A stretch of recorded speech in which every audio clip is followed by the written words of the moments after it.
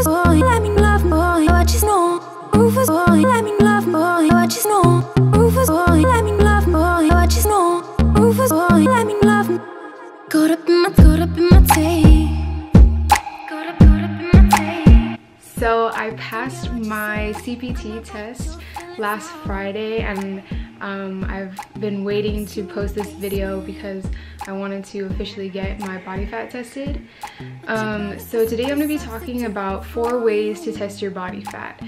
You just kind of saw a little bit of the hydrostatic weighing, but the first 2 I want to talk about is your body mass index and the Caliper method. So I posted another video, I'll link it right here, if you want to see and find out how to find your body mass index and how to use the calipers. The BMI is a great way to start if you just started getting into fitness. It just gives you a really general idea of where your body fat is based on your weight and your height.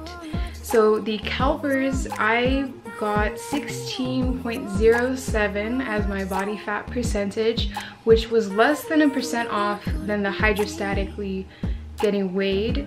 The other way that I want to talk about is, of course, hydrostatic weighing. We met this really awesome guy named Paul, and he got our body fat percentage.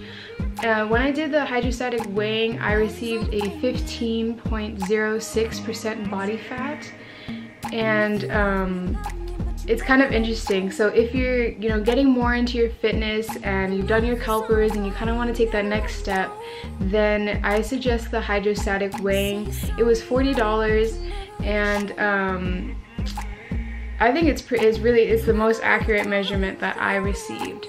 So the only side thing is, if you're not really into getting submerged in water and having to basically drown yourself, then maybe you should go to the DXA. So the next one I want to talk about is the DXA machine.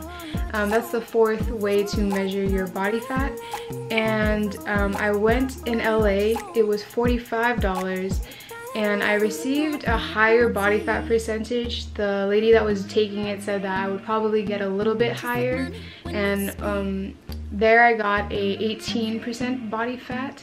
So it kind of just depends on, if you don't want to be dunked in water, then maybe the DXA machine's for you. If you're on a budget and you're just starting, the BMI is great. It's free, it's fast. And then the next one would be $8 if you want to spend that and get your calipers. Also, if you actually are going to, you have a gym pass, they usually have calipers there, so maybe you can ask them, and that's again for free as well. But the hydrostatic was definitely my favorite, just because it's water and it was weird and uncomfortable. So yeah, and I got the lowest body fat, so I definitely recommend that if you are looking to pay a little bit more for a little bit more accuracy. So thanks for watching, and I'll see you again later.